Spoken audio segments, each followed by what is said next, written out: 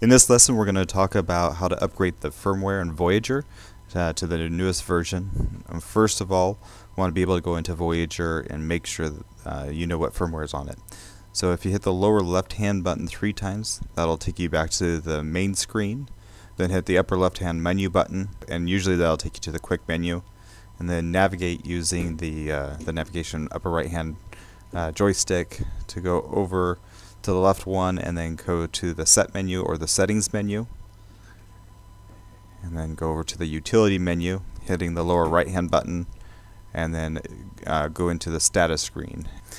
The number should be the second line down that says SW revision. Then you can look on Trailtech's website and you can see what the latest version we have right now is. So go to trailtech.net, go to digital gauges, and then Voyager, and then on the main advertising page you'll see where it says learn more. If you click on that, it'll take you to the Voyager GPS page. Currently, as of right now, we're running Voyager software 2.0800. There's a download button in the middle of the screen that you can click, and it'll download a file with a .fw on it, and that'll download to wherever you have your internet set up to download to.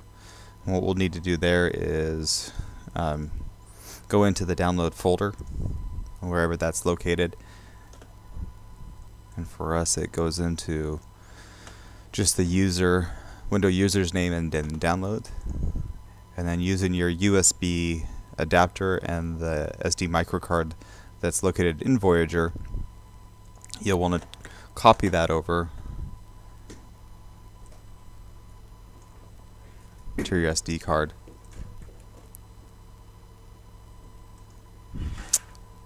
At this point, you want to make sure that you don't left click on it. If you double click and try to open it, you'll get an error that shows up because Windows won't recognize the type of file. And so by right clicking on it, you can copy the file and then move it over to your device that you have your SD microcard. For us, it's removable disk F. Go into there.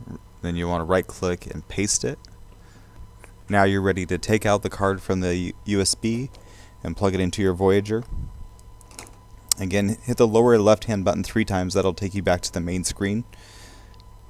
Then hit the menu button and use the navigation knob to go to the set or the settings menu, and go back to the utility menu, and then go to software update. And when you click on software update, you should be able to see the latest revision with the .fw in that selected area. Then you highlight that and hit the lower right hand button, and it'll automatically update your Voyager GPS to the newest software, and then resave all the settings that you already had in there for wheel speed, odometer, distance. Be sure to check out some of our other tutorials on our YouTube channel. If you have any questions, feel free to contact us at trailtech.net.